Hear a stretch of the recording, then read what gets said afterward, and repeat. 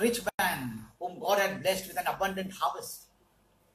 He had no place to store the harvest, but instead of sharing his produce with others, with the less fortunate, he tore down his barns and built bigger barns.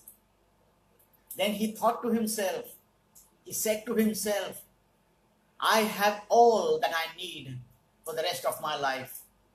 I will eat, I will drink, and I will make merry.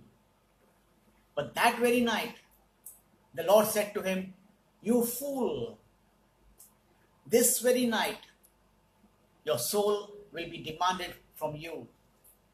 Then who will get all that you have stored for yourself? In the same way, we are only storing and storing for ourselves and our families. The more we get, the more we want. We are never satisfied. We are delighting in the blessings rather than delighting in the Lord. Psalms 37 verse 4 says, take delight in the Lord, and He will give you the desires of your heart. We are delighting in the blessings, and that is why our heart's desires are not met. We are not satisfied. But when we delight in the Lord, He will make sure that our heart's desires are met. He will make sure that we are satisfied. He will make sure that there is nothing missing, nothing broken in our lives, there is nothing lacking in our lives. The Samaritan woman, she had 5 husbands. She was not satisfied. There was something missing in her life. And to get that something, she lived with another man who was not her husband. But the moment she encountered Jesus at the well, all her heart's desires were fulfilled. She was satisfied. In the same way, the rich man who came to Jesus, he was lacking something. He was a rich man. He had everything that he needed. He had kept all the laws and the commandments, yet he knew that there was something missing in his life. And so he came to Jesus to know what was that something that was lacking in him. And Jesus told him, you lack one thing. Go, sell all that you have and give it to the poor, and you will have riches in heaven. Then come and follow me. This man went away sad because he was a man of great wealth. He had a lot of money, a lot of property, a lot of wealth. He did not want to give away his wealth to the poor. He had made his wealth his God. He was clinging possessively to his wealth like the rich fool. I remember when I would organize the retreats in Pune, the priest from the Divine Word, he would tell me, Beta, you're doing a lot for the kingdom of God, but you are not sitting and listening to the Word of God. I know you are busy organizing the retreats. You do not have time to sit and hear the Word of God. Why don't you and your team members come to Hyderabad and attend a full week's retreat? And he would also tell me, leave your lottery business and come and join us. Leave that business. What business are you doing? Leave that and come and follow us, he was saying. Come and join us. Join our ministry. And I would tell him, Father, you know I'm married. You know I have 2 sons to take care of. So today if I look back, I know for sure Jesus was calling me to leave my business and follow him. But I was depending on that business for my family's survival. Today I'm depending on the job that he gave me. He does not want us to get comfortable. He wants us to move out of our comfort zones. He led Abraham out of his father's house to make him the father of many nations. He led Joseph out of Israel to become the ruler of Egypt. He led Moses out of the palace to train him in the desert so that he could lead the Israelites out of Egypt. Jesus himself was led out into the wilderness to be tempted by the devil. We need to move out of our comfort zones and go and share the good news to others. The Samaritan woman went back into the town, the same town that had rejected her. She called them to see Jesus, to experience Jesus in their lives. She was not selfish. She wanted to share what she had received from Jesus. Though the people hated her for who she was, she cared for them and led them to Jesus. What about us? Have we encountered Jesus? And if we have encountered Jesus, then have we shared Jesus to others? Again, we have the demon-possessed man. When he was set free, he did not want to leave Jesus. He wanted to be with Jesus, follow Jesus everywhere. He wanted to be connected to him. He did not want to leave his presence because he found that in his presence there was fullness of joy. He wanted to be connected to him. He did not want to leave his presence. But look at us, the moment we get our healings, blessings and miracles, we say, thank you, Jesus, bye-bye, see you soon. And very soon, we have to come back to him because now the problem has increased 7 times. Jesus instructed this man who was demon-possessed to go and share to his family members all that the Lord had done for him and how the Lord had mercy on him. This man not only went to his family, but he went to 10 cities. He went to the Decapolis and shared what the Lord had done in his life and how he had mercy on him. He cared for other people. He knew they also need to encounter Jesus. Do we care for other people who are lost in the world? If we care, then do we go and share the good news to them?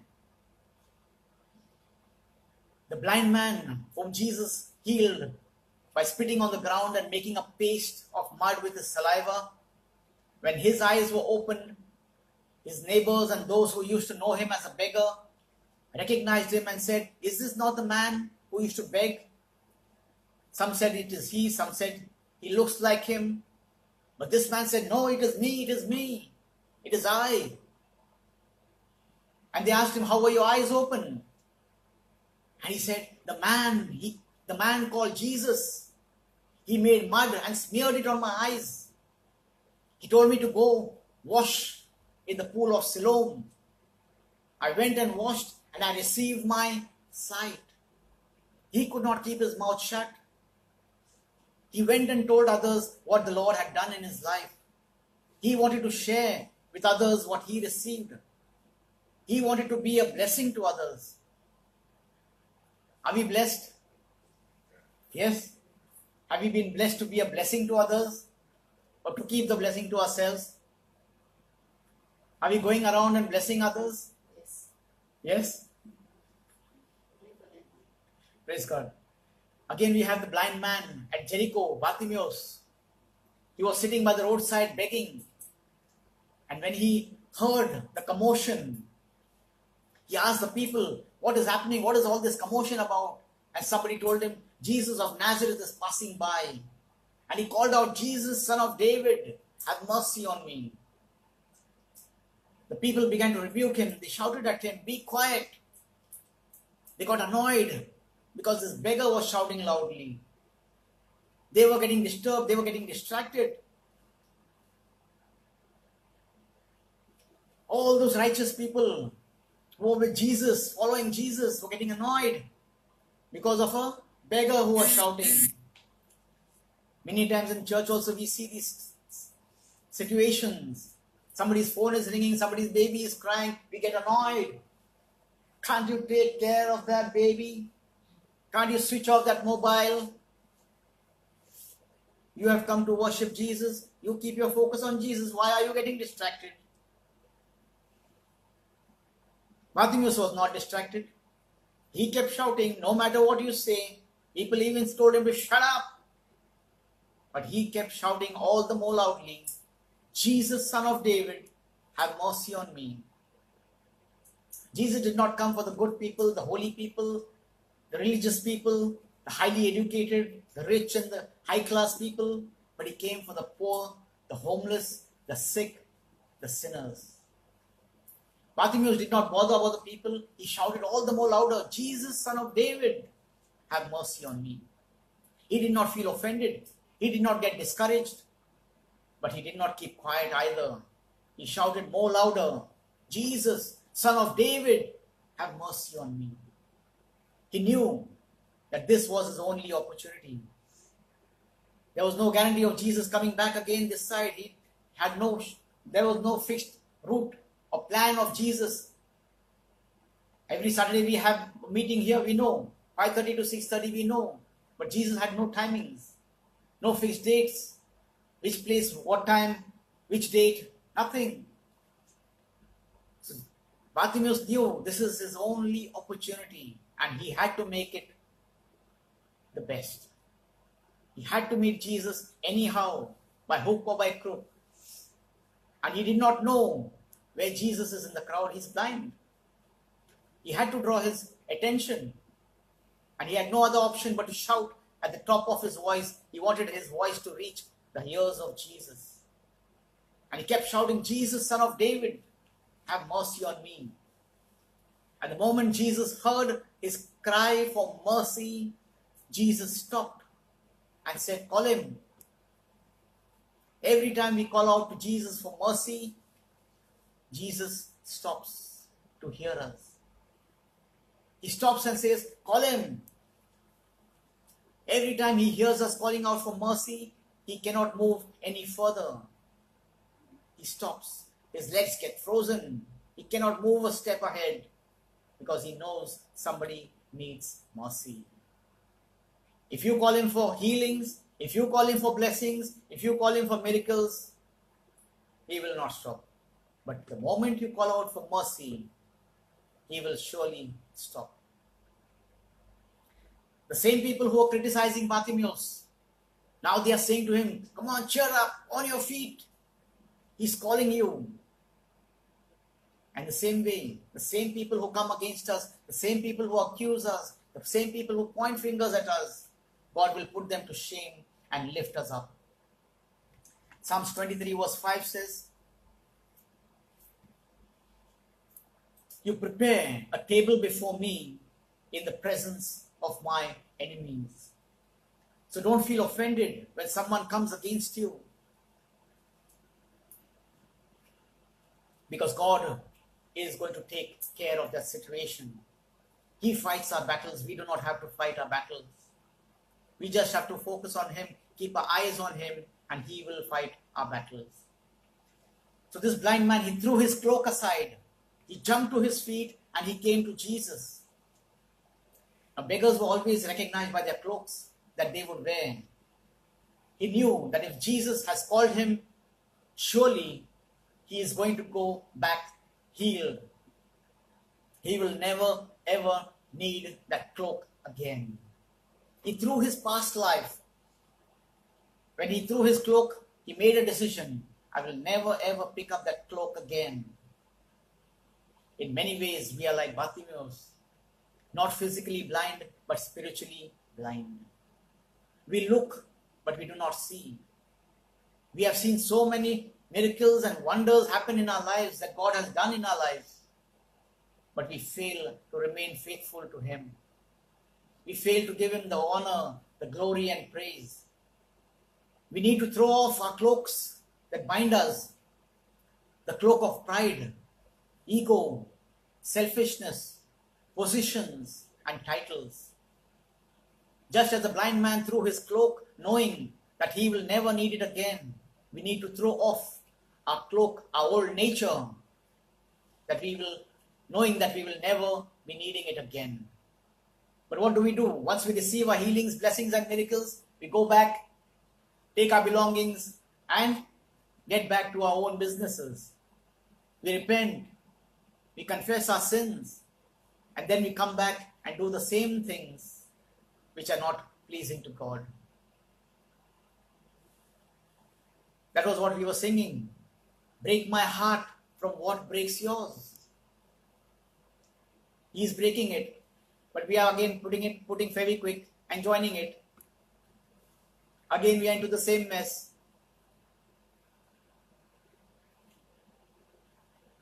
So Jesus asked Bartimaeus, what do you want me to do for you? And Jesus wants him to speak life. He wants him to speak what Bartimaeus believes. And that is what Bartimaeus spoke. He spoke what he believed, and he believed and he received what he believed. He was blind, but he did not say, I am blind. He said, Lord, I want to see. What do we say?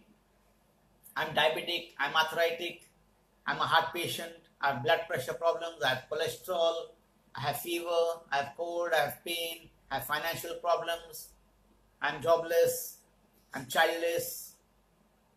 What did he say? He spoke what he wanted, and he got what he spoke, what he believed. Luke chapter 6 verse 45 and Matthew 12:34 says, out of the abundance of the heart, the mouth speaks. Whatever is there in the heart will come out of your mouth. The blind man said, Master, Rabbi, I want to see. He acknowledged that Jesus was the Messiah. He acknowledged that Jesus was a healer. He acknowledged that Jesus had the power to restore his eyesight. And Jesus said to him, go, your faith has healed you. How do we get this faith? By hearing and hearing by the word of God. Romans 10:17 says, faith comes by hearing and hearing by the word of God.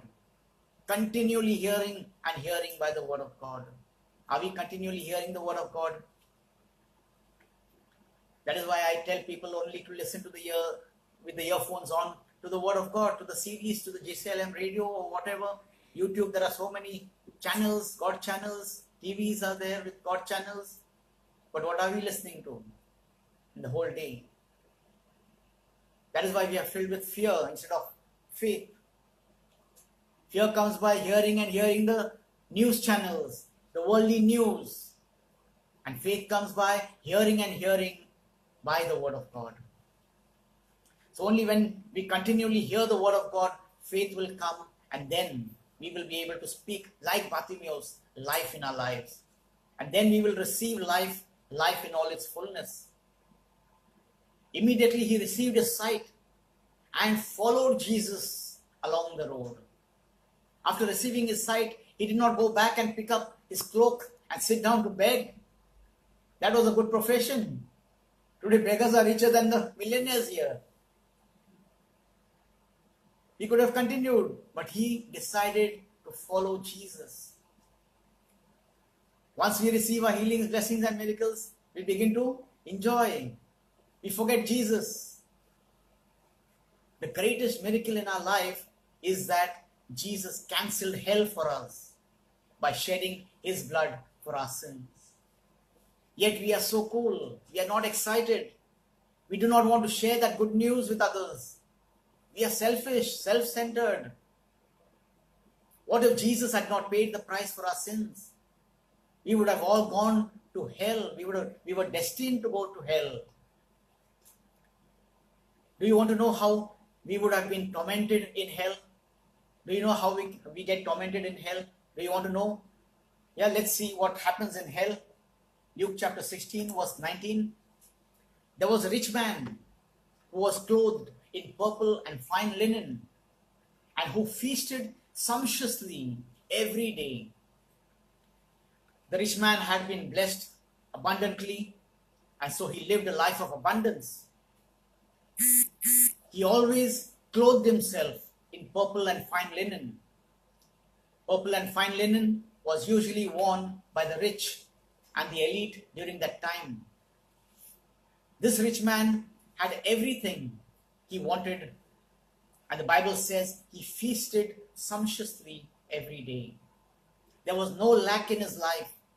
He was enjoying his life to the fullest. He was eating, drinking, and making merry.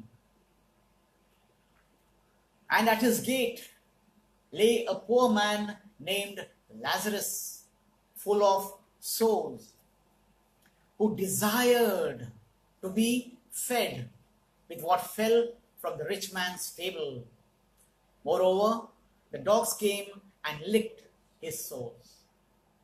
So on one side we have this rich man with abundance, and on the other hand there is this poor man named Lazarus. He is full of sores, boils. He desired for food. He longed for food. He was not begging for food, but he desired to be fed with what fell from the rich man's table. He desired to eat the leftovers, probably from the garbage that would be thrown out at the end of the day. Lazarus was not only poor, but sick and unable to provide for himself. He was laid down at the gates of the rich man's house. And to add to his misery, dogs came and licked his sores. And the same dogs who licked his sores surely must have snatched the piece of bread that he must have got in the garbage.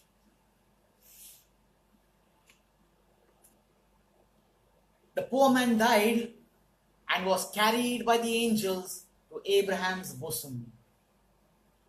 The rich man also died and was buried, and in Hades, in hell, being in torment, he lifted up his eyes to see Abraham far off, and Lazarus in his bosom besides him.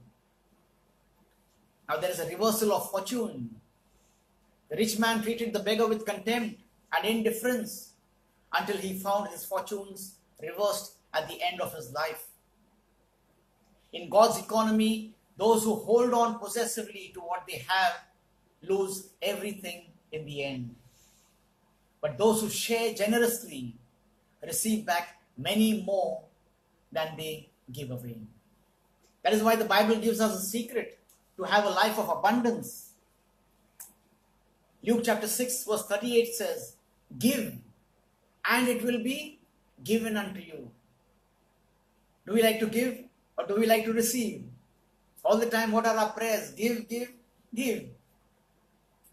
God is saying, you give, and then it shall be given unto you. A good measure, pressed down, shaken together, running over, it will be poured into your bosom. For with the measure you use, it will be measured back to you. The Bible also says in Matthew 6:19, "Do not lay up for yourselves treasures on earth, where moth and rust destroy, and where thieves break in and steal. But lay up for yourselves treasures in heaven, where neither moth nor rust destroys, and where thieves do not break in and steal. For where your treasure is, there will your heart be also." So this poor man died and was carried by the angels to Abraham's bosom, to Abraham's lap. The rich man also died, was buried, and he went to hell. And in hell, he was in torment. He was suffering. He was burning, but yet not getting burnt. And he lifted up his eyes and saw Abraham far off, and Lazarus sitting in his bosom. What must have been his reaction? He who was a rich man, enjoying a lavish life, and Lazarus was a poor man lying at his gate. Now he sees that Lazarus is enjoying a lavish life in heaven, and he himself is burning in the fires of hell. And he called out, "Father Abraham, have mercy upon me, and send Lazarus to dip the end of his finger in water and cool my tongue, for I am in anguish in this flame." After his death, he is asking for mercy after it is too late. When he was alive, he was proud of his position. He was proud of his titles. He was proud of all his possessions, his richness, his wealth. He did not want to humble himself and ask for mercy. Hell is a place where a person will burn forever.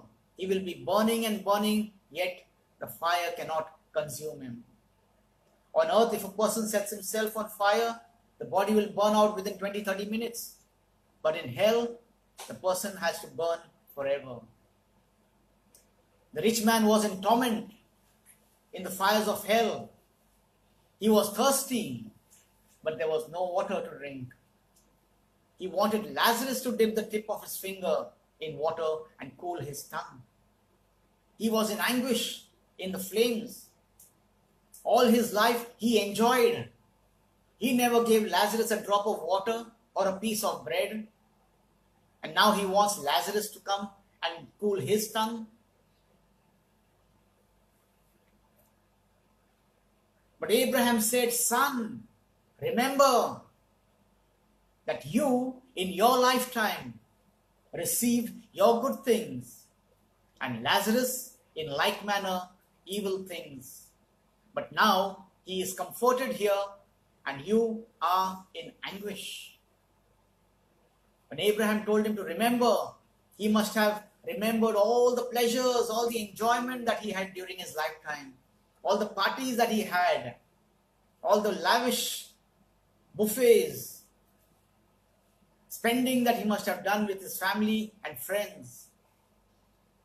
Now he must have also remembered seeing Lazarus at his gates, starving, desiring for food. He must have remembered how he had ignored him and how he had walked away from him. He must have remembered how he had wasted food, dumped it in the garbage rather than giving it to the poor Lazarus who was sitting near his gates longing for food. All these scenes must have come into his mind as a flashback. Now he must have felt bad for having ignored Lazarus and for not feeding him. But now it was too late. Now he could do nothing. God gives us a lot of opportunities to be a blessing to others. He gives us a lot of opportunities to repent and ask for mercy.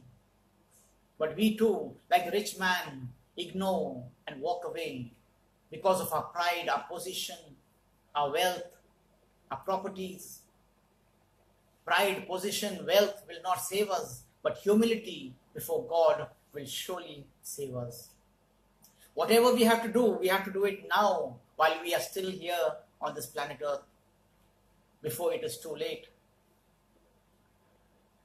And there, so we will have to face Abraham just like this rich man faced Abraham. We will have to face Abraham, who will say to us, "Son, daughter, remember that in your life you received your good things, and Lazarus in like manner received the evil things.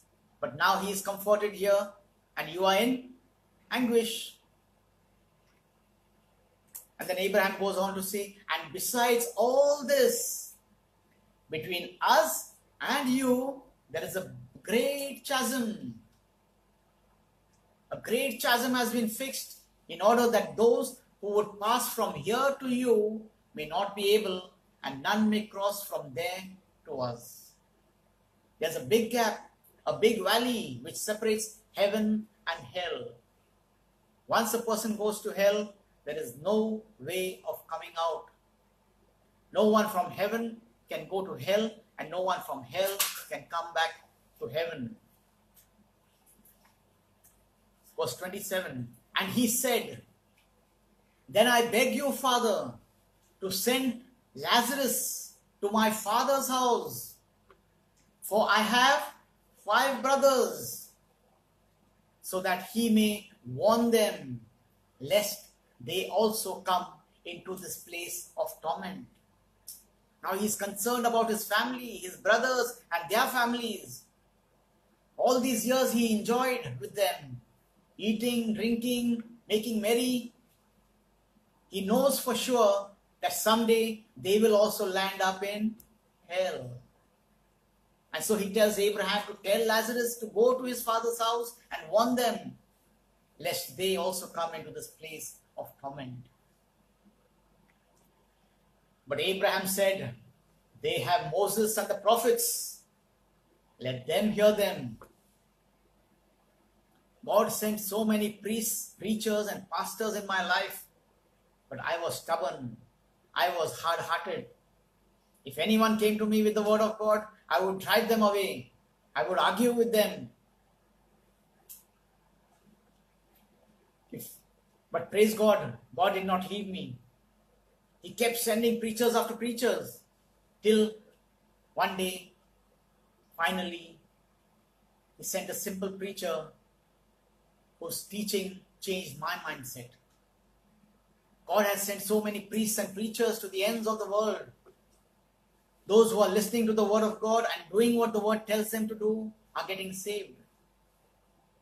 But the rest are busy enjoying their lives, eating, drinking, and making merry, partying. It's my life. I will do what I want. Romans 10:13 says, everyone who calls on the name of the Lord will be saved. How then can they call on the one they have not believed in? And how can they believe in the one of whom they have not heard? And how can they hear without someone preaching to them? And how can anyone preach unless they are sent? So preachers have been sent by God so that people may hear the word of God, believe in God, repent, and come back to God and be saved. And he said, no, Father Abraham, but if someone goes to them from the dead, they will repent. He knows how stubborn he was. He knows how stubborn his family is. He must have heard a lot of prophets, but he had not bothered to do what they had told him to do. He did not repent and ask for mercy. He and his family members must have continued to party and enjoy life, eating, drinking, and making merry. He is pleading to Abraham. They will not listen to Moses. They will not listen to the prophets. I know. They are very stubborn. But if someone from the dead rises and goes and tells them, they will surely believe. The family members must have known that Lazarus, who used to sit at the gate, is dead. And now the rich man knows that if Lazarus rises from the dead and goes and tells them what it is like in hell, they will surely believe. But what does Moses say? Abraham say? He said to him, if they do not hear Moses and the prophets, neither will they be convinced if someone should rise from the dead. Abraham is very sure that even if they do not hear Moses and the prophets, they will surely not be convinced, even if someone rises from the dead and goes and tells them what it is like. There are so many videos on YouTube of people who have died and have come back to life. There was a movie of a small boy that was made recently. I forgot the name of it. So do we really believe their testimonies? There are so many testimonies of people who have risen up from the dead, come back to life. They were declared dead and have come back to life. But nobody believes their testimonies. Very few believe them. And that is what Abraham is saying to the rich man. If they cannot hear Moses and the prophets, neither will they be convinced if someone should rise from the dead. And the name Lazarus means God is my help. Though he lived a life of misfortune and suffering, Lazarus did not lose hope in God. His eyes were set on the treasure stored up for him in heaven. The rich man, however, could not see beyond his material wealth and possessions. He not only had everything he needed, he selfishly spent all that he had on himself and his family. He was too absorbed in what he possessed to notice the needs of those around him. He lost sight of God and the treasure of heaven because he was busy seeking happiness in material things. He served wealth rather than God. And in the end, the rich man became a beggar, and the beggar became a rich man. So now, do you know what hell is like? I'm sure nobody wants to go there. Neither does anyone wants their friends, relatives, and family members to go there. So what should we do to save them? We who believe in Jesus are already saved. So we are no longer going to hell. Hell has been cancelled for us because of what Jesus has done for us. But now we need to share the good news of what the Lord has done for us and how He had mercy on us to others. He has given us a mission to preach our gospel. Matthew preached his gospel. Mark preached his gospel. Luke preached his gospel. John preached his gospel. Now we are to preach our gospel, the fifth gospel of what the Lord has done in our lives and how He had mercy on us. And when we have finished our mission successfully, Jesus will say to us, "Well done, good and faithful servant. You have been faithful with a few things. I will put you in charge of many things. Come and share your master's happiness." He'll also say to us, "Come, you who are blessed by my Father. Take your inheritance, the kingdom prepared for you since the creation of the world. For I was hungry, and you gave me something to eat. I was thirsty, and you gave me something to drink. I was a stranger, and you invited me in. I needed clothes, and you clothed me. I was sick, and you looked after me. I was in prison, and you came to visit me." Let's close our eyes and say this prayer. Father, I thank you for your word today. Thank you, Lord, for your word says that if I belong to Christ, then I am Abraham's seed and heirs according to the promise. I have been blessed to be a blessing to others. Thank you, Lord, for your great love and mercy that you gave your only Son Jesus, that whosoever shall believe in Him shall not perish but have eternal life.